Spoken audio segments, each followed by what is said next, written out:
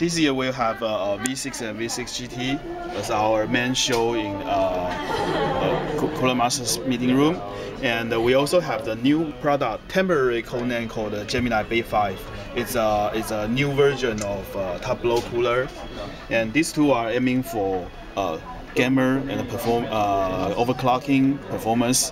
So they are designed for very good performance.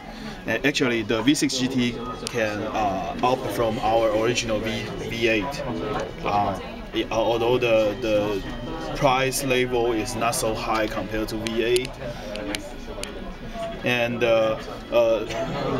these two versions got some different. Like the V6 GT got the twin fan in the package, while V6 got only one fan in the package. But we will still keep the fan box on, so the end user can option for their own fan if they want.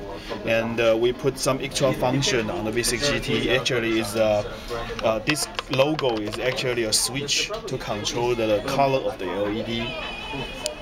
From red, blue, purple. Actually, we have some working sample in the chassis that can show the different colors, and we keep the memory function so it will stay in the same color every time you turn on your computer. And the Gemini B5, it's a second version of our Gemini S.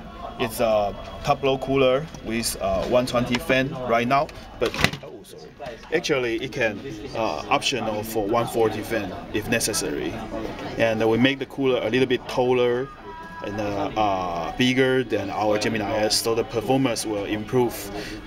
We aiming to at least take care of the mild degree of overclocking. So meaning that the performance will be around to handle the 160 to 180 watt CPU without any problem. Okay, thank you.